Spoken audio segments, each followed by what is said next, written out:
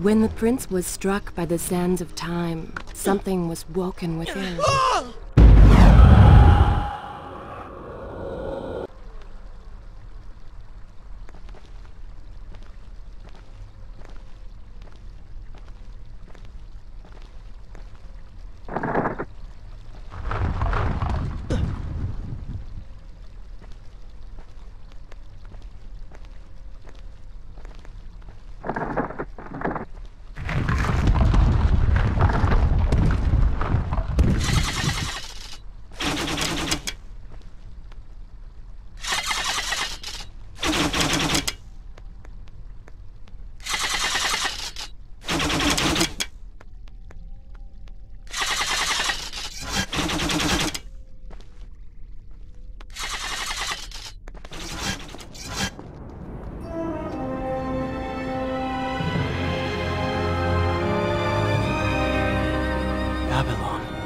So far away. As a child, Father would tell me stories. Pay attention. Something is happening down there.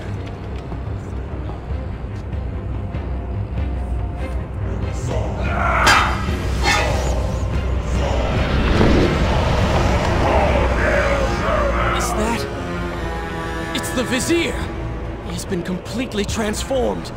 Interesting. He has used the power of the sands to transform his army. And these artifacts will allow him to transport them across the city with ease. He appears to be in complete control. Things do not look too good for you at the moment. I will not let the Vizier have Babylon. My city. My throne! He has used that beam as a gate. We will follow him through it.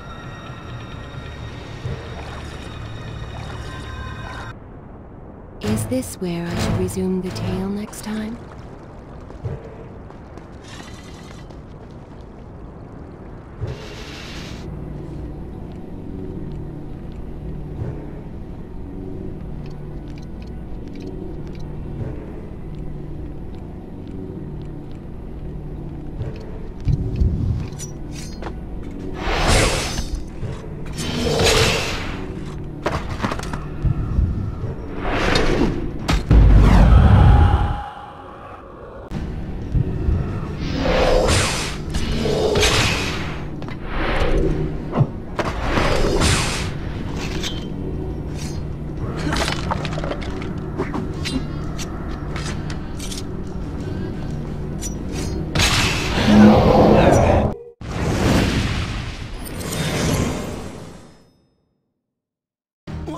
What's happening? Well, that certainly went according to plan, did it not? You really should know by now that entering portals made of sand only leads to trouble. I will simply have to resort to a more traditional form of transport. Hopefully with greater success. Separate them into 2 groups. Send the weak ones to the workshop. The strong must go to the palace and arena for changing.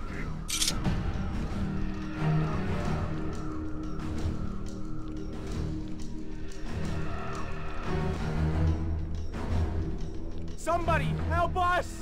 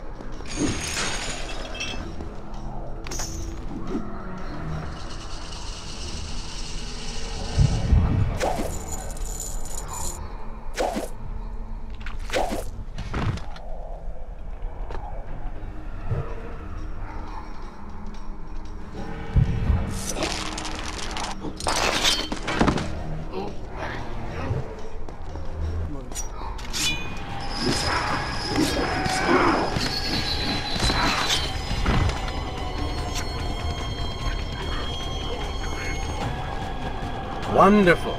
Do we not have enough to deal with already?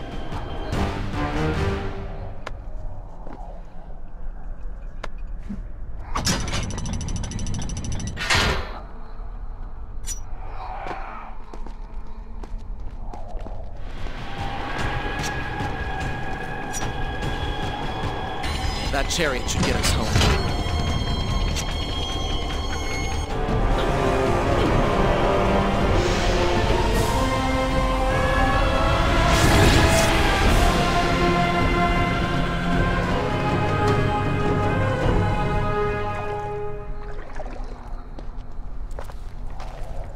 Are you sure you can control this thing?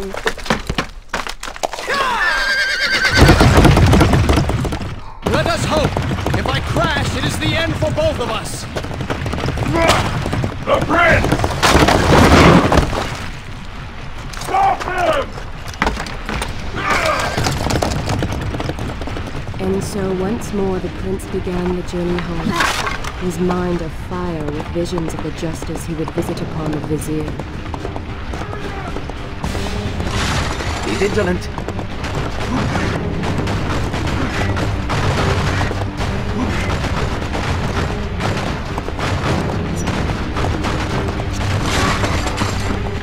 Turn right!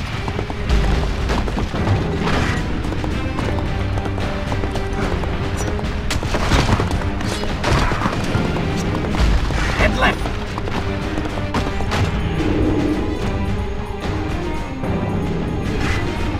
You have done well, Prince, though I'm sure it was not intentional.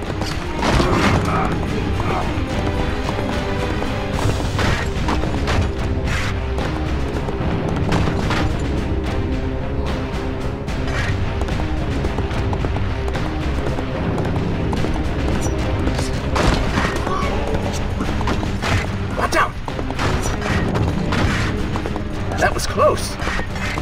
Behind that column.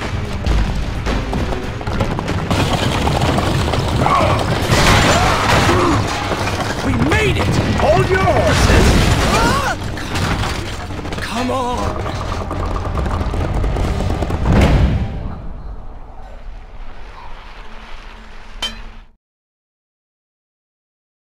The once bright and vibrant streets of Babylon now stood all but deserted, its inhabitants either dead or fled. Those left behind suffered terribly, captured, tortured, and transformed. But the prince did not notice this. So focused was he on the vizier.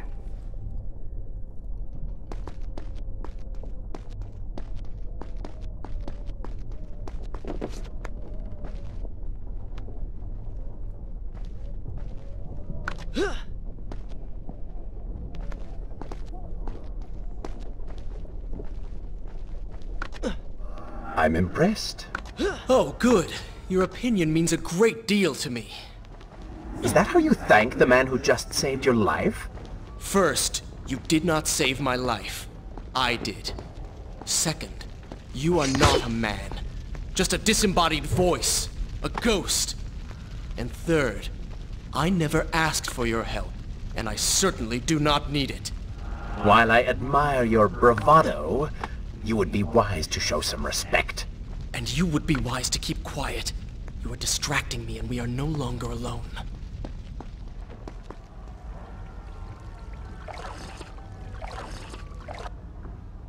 Shall I continue my story from here if you are called away?